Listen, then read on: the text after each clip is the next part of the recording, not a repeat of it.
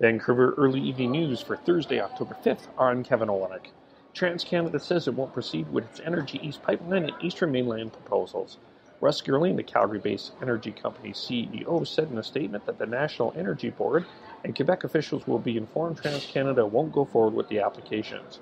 The proposed project would have carried more than 1 million barrels of oil every day from Alberta and Saskatchewan across the country to be refined or exported from facilities in New Brunswick and Quebec. An Edmonton human rights activist says the man charged in last weekend's attack claims he rarely attends a mosque and religion does not play a major role in his life. Mohammed Accord got his first glimpse of Abdullah Sharif, the man charged with repeatedly stabbing a police officer and hitting 4 pedestrians with a U-Haul truck. They spoke for 30 minutes via closed-circuit television. Accord said he did not have enough time to ask all the questions he had hoped to about the Somali refugee accused.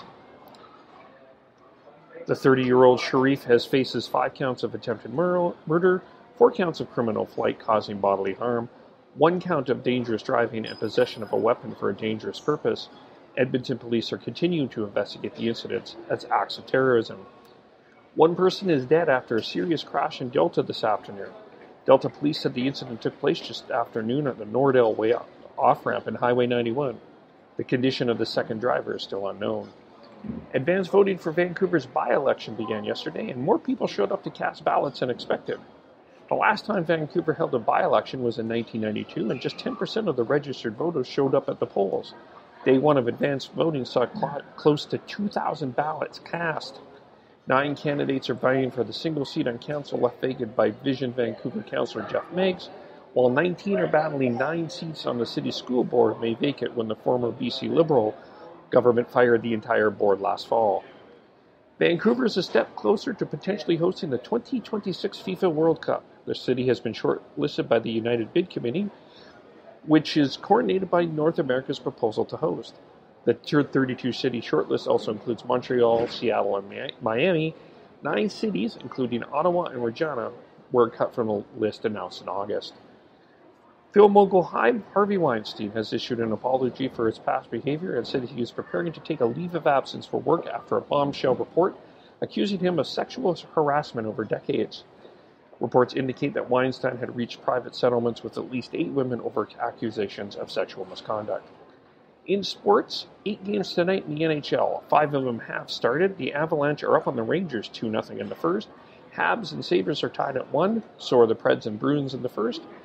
Wild and Red Wings are just getting underway, as are the Capitals and Senators. The Penguins are off to Chicago later. Arizona is in Anaheim to face the Ducks, and the Flyers are facing the Kings later on tonight. Rob Gronkowski will miss tonight's Thursday night with a thigh injury as the Patriots are in Tampa Bay to play the Bucks. And the American League Division Series started today. Batting champ Jose Altuve hit 3 home runs as the Houston Astros roughed up Chris Sale and the Boston Red Sox 8-2 in Game 1. And the Yankees are in Cleveland to start their series tonight. And Major League Baseball is investigating, according to reports, the potential use of a time watch by Arizona Diamondbacks coach Ariel Prieto during last night's 11-8 National League wildcard game victory over the Colorado Rockies. The investigation comes on the heels of the Boston Red Sox receiving a fine for using such a device during a series versus the New York Yankees in August. A screen grab of last night's broadcast appears to confirm that Prieto was wearing such a device during the game. Vancouver weather, it was beautiful today, and it will continue to be beautiful tonight and 12. The rain returns tomorrow at 9 in the morning and a high of 14 in the afternoon. 40% chance of a shower and 14 on Saturday. Sunny and 14 for the rest of Thanksgiving weekend. It's currently 16 degrees right now in downtown Vancouver. That is the early evening news, weather, and sports for Thursday, October 5th. Go to soundcloud.com, KEVOLE, or Spreaker.com, KEVOLE for more. I'm Kevin Olenek.